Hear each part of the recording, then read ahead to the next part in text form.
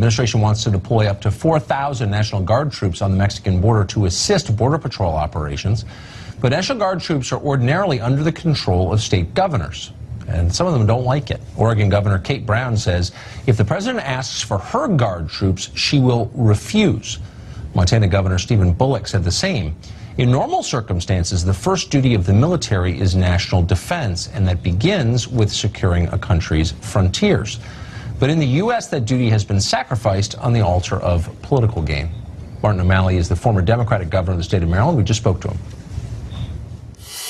Hey, Governor, thanks for joining us. Thank you, Tucker. So a question about precedent. In 2010, President Obama authorized Operation Phalanx, which sent National Guardsmen, local units, to the southwest border. President Bush did the same thing in 2006. And as I remember at the time, governors, Republican and Democrat, thanked them for the help. Why is this different? Well, this is different for a couple of reasons, and in a way it's not different. I mean, honestly, what I think President Obama learned by the deployment of National Guard troops in that re-election year 2010 was that it wasn't very effective, it was very expensive, and he probably could have accomplished the same ends by other means, so he did not do it again. I think the question to ask in this deployment is this really addressing an American security need, or is it political theater? And there always, whether President Bush or President Obama or now President Trump, any use of federal troops, even National Guard troops, within the continental United States has to pass certain tests that we have put into national law that prohibits the use of federal troops for law enforcement purposes. So I mean, I understand. I just want to make sure I understand this. So you're saying that Democratic governors in Oregon, for example, and Montana have done a cost analysis of this, and they're just against wasting federal money. Part of them dies when they see federal dollars going to waste. That's the objection? Oh, I have no idea. I mean, I'm not sure which governors are saying this is a good idea and which is not. All I know is that when it was done under President Obama in 2010, in hindsight, I think most everybody agreed it was a wasteful use of dollars and it was not necessary. Now, there probably will be some governors who might find that they are very supportive in, the incumbent governor of Arizona or someplace in using their own National Guard there within their state to support federal, protection of the border. I'm not saying it can't be done, but what I'm saying is that when it was done in the past, it was found to be ineffective, wasteful, and many people observed that it was a step or two too close to violating the principles of the Posse Comitatus Act, which says that we should never allow federal troops unless if we can avoid it, to be used for law enforcement purposes. Right, but there have been plenty of cases. I mean, from Little Rock in 1957 to the University of Mississippi, I think in 61. I've been to Washington, D.C. in 68, April, 50 years ago this month. Right. Federal troops were used because, there was a law enforcement crisis. I think you could make the case Hurricane here. Katrina. Hurricane Katrina. So I was there for that. After the collapse of civilian things. Yeah, I served as the co-chair of the Council of Governors, and that was created by an act of Congress to meet quarterly with the Secretary of Defense and Secretary of Homeland Security to work out these issues.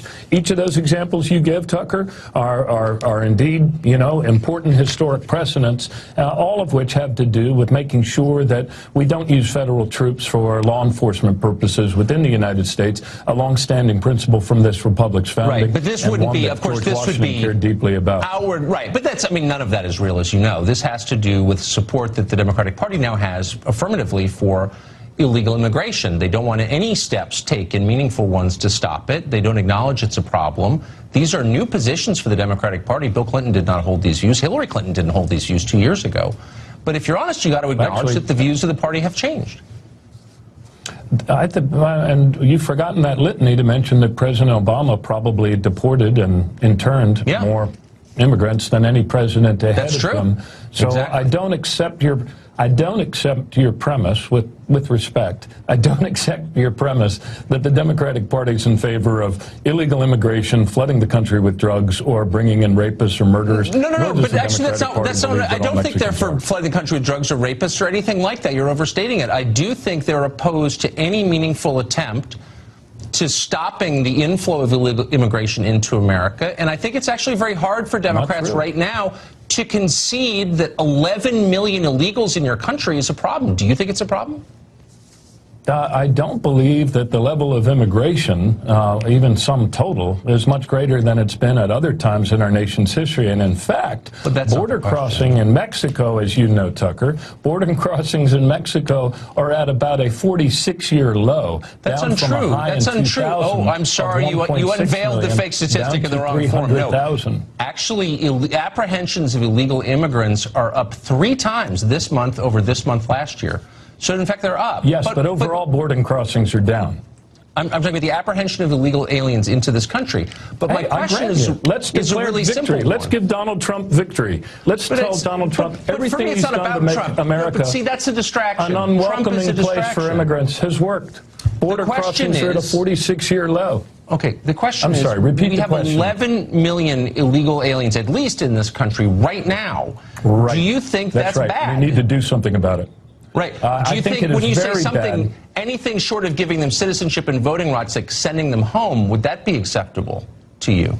Well, I think some of them probably should be home, but sent so-called home, but the vast majority of them probably should not be. They should be given a pathway to citizenship, and we should engage in comprehensive immigration reform, as we have in other periods in our nation's history, and realize 11 million is a lot of people. What percentage do you think ought to be given citizenship? Look, I think it's certainly anybody that's a serious threat to public safety. I mean, I think that they should be returned and deported. And in fact, that's what we have been doing as a country for some time. But I think the vast majority of those 11 million people, Tucker, we're not going to be transporting or deporting them home. I mean, maybe so you just made my case for me. Maybe some will go home. Right, maybe some will go. Which aspect of your case? I'm glad to be helpful. My case that previous Democratic presidents, including Bill Clinton, said it is a prima facie problem to have 11 million people here illegally. We should stop the inflow, and we should make them leave because we didn't admit them in the first place. And that used to be the position of the Democratic Party. I'm not sure that the make them all leave thing is something that you can say is a realistic policy, would be cost effective, or would ultimately be good for our nation, especially if many of those people are kids that have only known the United States as the only country in their memory. I'm not attacking you. I'm just saying you're making my point that the position has changed of the party, and I just like a reality check once in a while to acknowledge that. Governor, thank you for joining us. I appreciate it. Thank you, Tucker. Land of the free, home of the brave.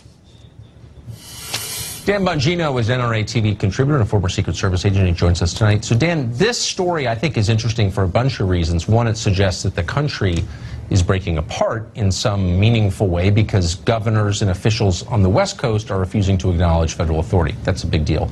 But the deeper question arises, what's the purpose of having law enforcement or armed forces if not to protect your own country? Yeah, there isn't. And, there were some interesting sound bites in that interview with Governor O'Malley there. Did you notice, Tucker, when you asked him about the 2010 deployment of the National Guard by Barack Obama, he never really answered the question. No. Tucker, that was entirely uncontroversial at the time. Republican governors understood that due to the threat of narco trafficking and the fact that terrorists do in fact know we have a very porous southern border, that this is unquestionably a national security issue, if not a top 2 or 3 national security issue. This is a pure political play by these governors, Tucker. They are pandering to an increasingly radical leftist base that's lost their mind on immigration. It is no more difficult than that to understand. But if you've got 60,000 Americans or more dying every year of drug ODs, a lot of them from fentanyl, much of which comes over the Mexican border, I mean, at minimum, tens of thousands of American citizens dying from this. This isn't marijuana. It's the most powerful synthetic opiate ever devised, and it's killing like an entire demographic. So, why is that not an emergency? I'm honestly confused. No, I'm ecstatic you brought this up because this is a common trick the liberals pull on us.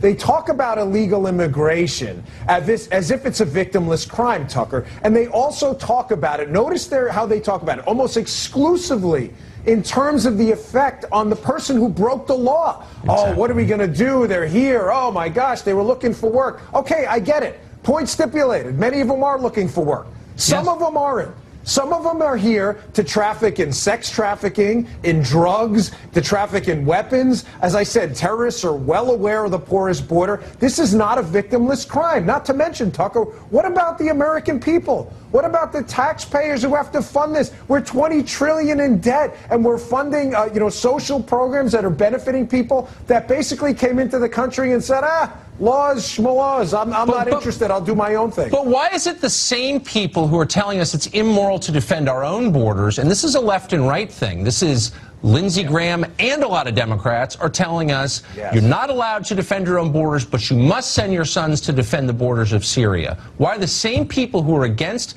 stopping illegal immigration for more wars abroad? It's an interesting mix, isn't it? It is. It's actually a very dangerous mix because what you get is, and listen, I'm a free market libertarian, but I'm a free market libertarian for a set of common rules we all live by. You know, I always think of this story, this Ecuadorian painter who came here legally, he was painting my house in Maryland. He was the most anti-illegal immigration guy I ever met. You know why? He was being put out of business by illegal immigrants who were coming into Maryland, into that market, and undercutting his costs. He's like, why did I bother following the rules? I could have just done it illegally and got the same darn thing. Right. And of course, the cost to people like that is really high because this whole mess, our unwillingness to restrain immigration in any way or be sensible about it, discredits immigrants. Many of whom are like great people and really do add to the country. So how do you think they feel about this? The people who stood in line to get here because they really believed in America. My wife is one of them. It was a long process, Tucker. It took a long time. It took us a lot of money, a lot of time, and a lot of effort to do it the right way. People should have some respect and understand that waiting in line matters, and that flag should mean something to them. And by disrespecting it, you've shown us it means nothing. That's absolutely right.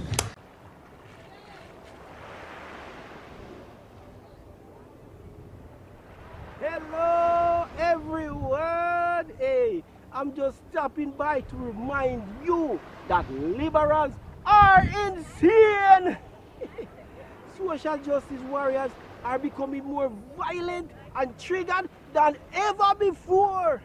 Anyways, be sure to subscribe to KGPTV on YouTube and have a blessed day. Yeah, man. Stop it. They don't acknowledge it's a problem. These are new positions for the Democratic Party. Bill Clinton did not hold these views. Hillary Clinton didn't hold these views 2 years ago. But if you're honest, you got to acknowledge that the views of the party have changed.